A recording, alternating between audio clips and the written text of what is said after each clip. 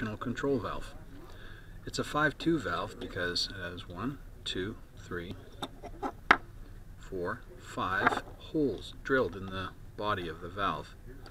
These things on the ends are inputs, and they control the movement of the shuttle on the inside.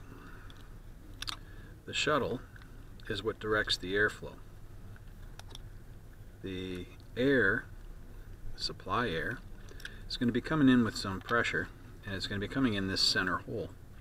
And then it's going to be directed out one of these two top outputs. If we take the inputs off, we can take a look at the inside of this. My hands aren't cooperating today.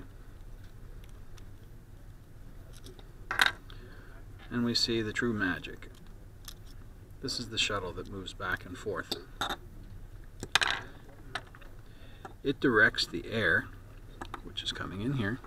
If it's pushed over slightly this way, then the air is forced to go out this hole.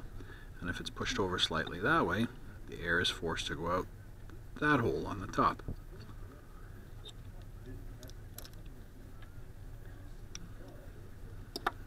This is the directional control valve, 5-2.